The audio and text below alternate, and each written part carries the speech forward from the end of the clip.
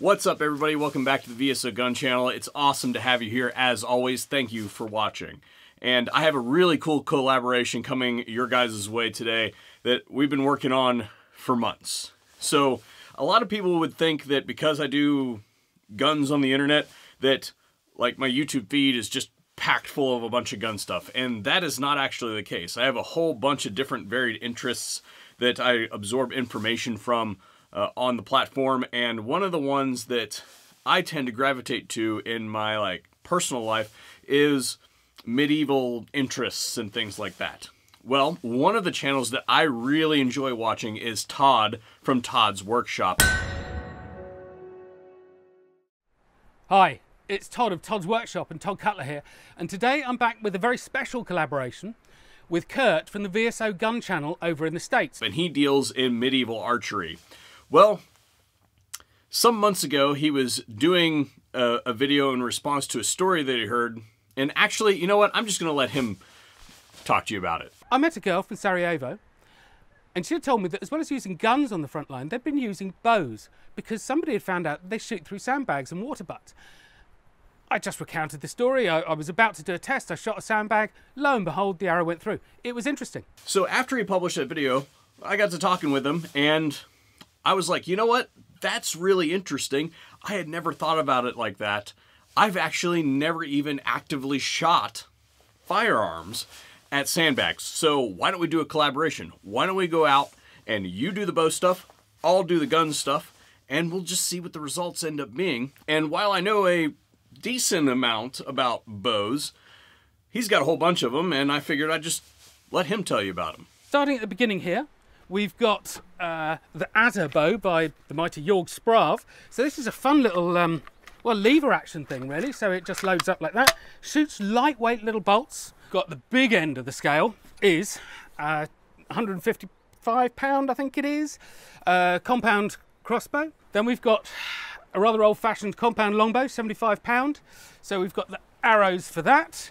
It's been a while since I've shot this, so it might be interesting, but I should get one on target in the end.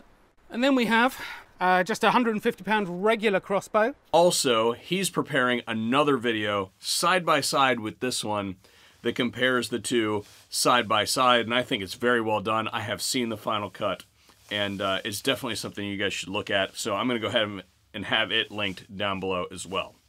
Without further ado, let's shoot some stuff. So one of the things that I thought was really cool about Todd's original video was that when the arrows were going through the sandbag, they were deflecting a fair amount. So to be able to measure bullet deflection, should it go through the sandbag, I'm going to need to mark the center. And I can only think about one way to mark the center. I don't know about you guys, but we do it like this. We find the center of the sandbag, and then we start at the bottom and draw a line right like that. And then the wild card in the pack, because we've all got to find out, harpoon gun. If this was a movie, there'd be a harpoon gun involved. I said that we're going to start at the bottom and work our way up. So what we're going to be doing is shooting 22 first out of a 22 pistol, and I will throw up a close-up of the ammunition that we're going to be shooting, so everybody who perhaps doesn't really understand everything dealing with firearms has an idea of the scale that we're talking about. But this is pretty much the smallest popular caliber that you find in most American homes. So this is 40 grain stuff. So here we go. We're shooting it out of a Volkhorsten Scorpion pistol with a Bowers Group Biddy suppressor on the end of it.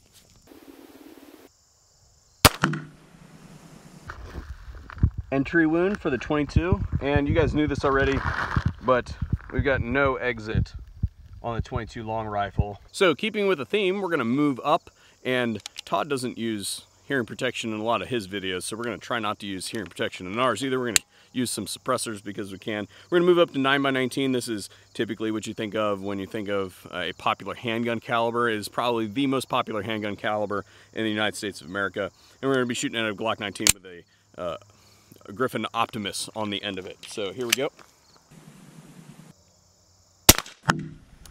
Okay. Entry wound, 9mm. And you guys knew this already, but no exit. 75 pound compound longbow.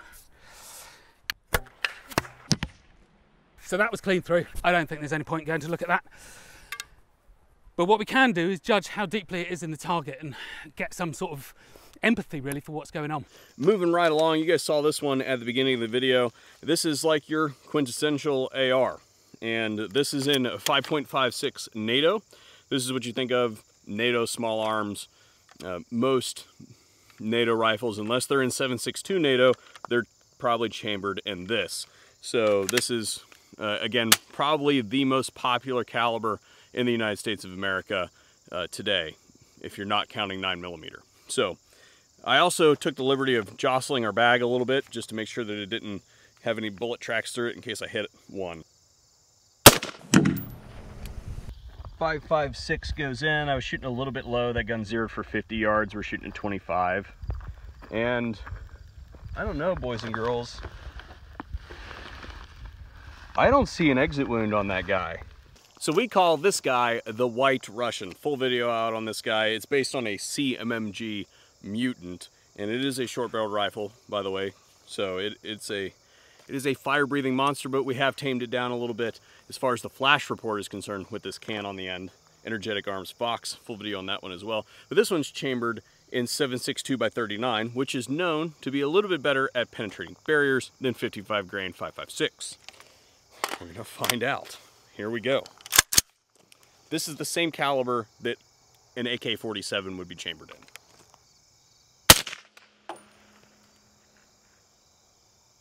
Did I miss?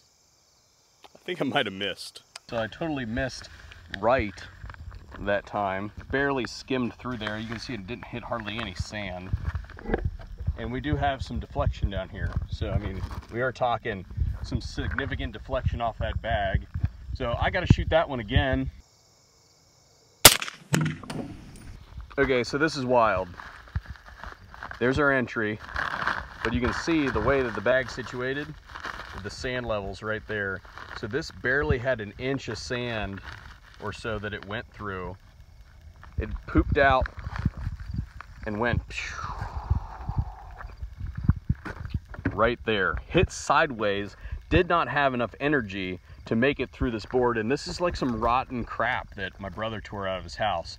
So you can see there's not a whole lot to that thing. I have really big fingers, so that doesn't really help. But essentially, not enough energy to go through the board after it went through a little bit of sand. I have to shoot it one more time and see if I can get a good shot on that bag of sand. Okay, that looked like a solid hit to me. I'm not entirely sure, but again, I was wrong the last time. Let's go look. That was also a very poor shot, and I'll be honest, I'm getting a little bit frustrated now, so we're gonna go for it. I hope that was a good one. Check it out. Here's our hit, and this is a good solid hit this time because it actually cracked in instead of out. Like before, we had this big blowout over here because it didn't get enough meat in the bag. This is where we came out this time, and you can see that we tracked through the whole width of the sand. When we go to our backboard, this is our impact, and you can see that it had just enough energy to tear the cardboard and make that impact on the backboard. The last up of our serious bows is a 150-pound compound crossbow. Now I'm using it now with my medieval weight, medieval style longbow arrows, which I've modified to shoot off a crossbow. I've done a whole series of films under the name Lockdown Longbow, so this isn't one of them, but go check them out. Basically, this shoots the same weight arrow as a 160-pound English longbow would have done in 1400 or something. There's one thing we know about the ingenuity of mankind, is when it comes to war, they find what works. And if they were using these bows down at Sarajevo, you can bet somebody sooner or later would have tried it with a heavier arrow. So let's see what happens.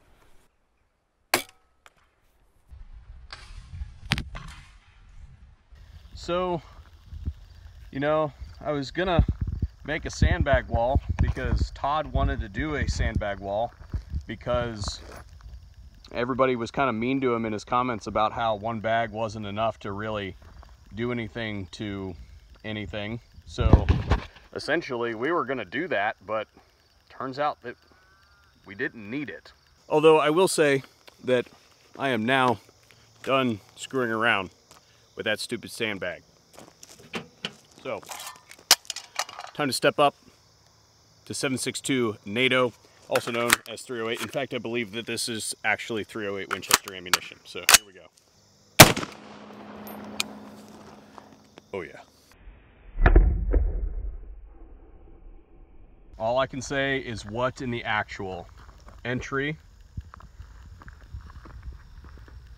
And I don't see an exit wound on this. I mean, it blew out the bottom of this bag, probably from pressure, but I see nothing here. I'm gonna have to sift through this bag because we don't have anything that is readily apparent on our board over here either.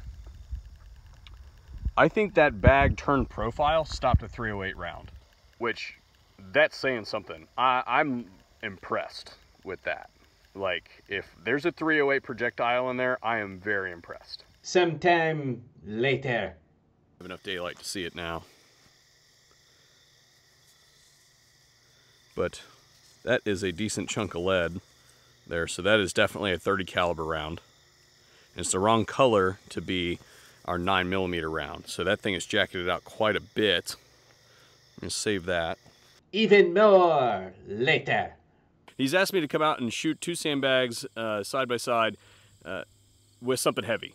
And so I went through my arsenal and I'm like, well, what do I have that's heavy that we haven't already tried? And I settled on what I think is a relatively common caliber that most people in the world that have any semblance of firearms would understand, and that is a 45-70. So to give you guys a gander at what this thing looks like, this guy.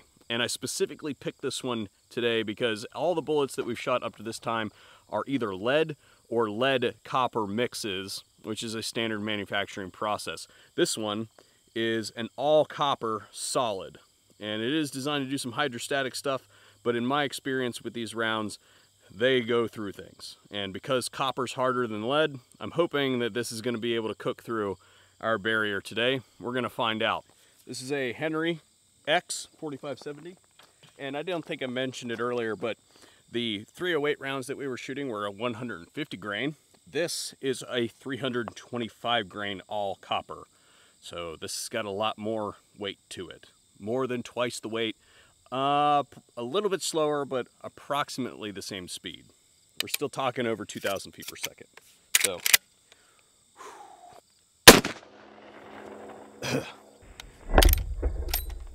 go take a look. The bag is filled with smoke. Okay, so let's look here. Uh-oh. What do we got here? We made it through one bag. Okay, we're gonna go ahead and set this guy down. Going down. And we've got a second impact here where it went through. You can see it's kind of going sideways at this point in time. Did it come out the back? Guys and gals, I do not see a hole in the back of that bag, which means that that thing is probably still in there. 2 sandbags laid side by side, or a double thickness of sandbag wall. It's looking pretty good for defeating of most small arms. I was able to recover the 325 grain copper spun that we shot earlier without much incident. It was laying right there on top of it. I will clean this up for a nice shot for you guys, but essentially went in a few inches and that's all. Let's talk about the differences here, because clearly there's something different going on. And I think there's a couple different competing things that we have to talk about. I don't think that anybody really knows what's going on, but I have my theories. And my theories are this. One, mass distribution of the projectile, velocity of the projectile, and then the method by which those two things convey energy to the target. So, if we talk about an arrow, generally speaking, you're not getting massive quantities of energy transfer to the target. If you look at Todd's calculations in his video, the bullets are producing many times the energy of the arrows. The function of a bullet, though, is to take that energy that has been created and transfer it to the target. Mass and velocity, do some math in there and you get the energy. By contrast, if we look at arrows, arrows have a little bit different method of mass distribution. Usually, if you look at an arrow, and I'm not an arrow expert, I'm not going to pretend to be, but I do bow hunt. Usually, you've got somewhere close to the mass of your head in your shaft. And I cannot believe I just said those two on the internet. Now, of course, that all varies, but there has to be some reasonable distribution in there for the arrow to fly properly, else it would not fly properly. Taking that mass and distributing it that way, and then whipping it up and launching it, the idea then is to take all that mass that is now stacked up over the length of that arrow and then stack it on top of the point. And the difference there is while the bullet strikes and dumps all of its energy, tumbles, breaks apart, especially the high velocity stuff that we saw, definitely breaks apart. The arrow, by contrast, uses that stacked up mass to then push itself through the medium. The idea of the arrow is to go in and slice through stuff, cutting things apart and then causing bleeding and all that sort of stuff, and that's the method by which it kills. The bullet, by contrast, is designed to zip in there really fast and catastrophically break up. And we can see that the faster the bullet, the more it breaks up, and the more lethal it tends to be, statistically speaking. You need not look any further than what we did here today. You can see that we recovered the 9mm projectile, and it was basically, I don't want to say that it was reloadable. I didn't really measure it, but it looked like a 9mm bullet. If you look at the rest of the projectiles that we recovered, they were pretty jacked up because they were doing the expansion thing. Basically, there was so much energy involved that it's now deforming the projectile, dissipating as much energy as it possibly can. So that's my theory. Your mileage may vary. Let's talk about it in the comments section down below. Thank you guys for joining us here today on the VSO Gun Channel. I, again, had an excellent time in today's video. I hope that you guys did as well. This one's been a long time coming.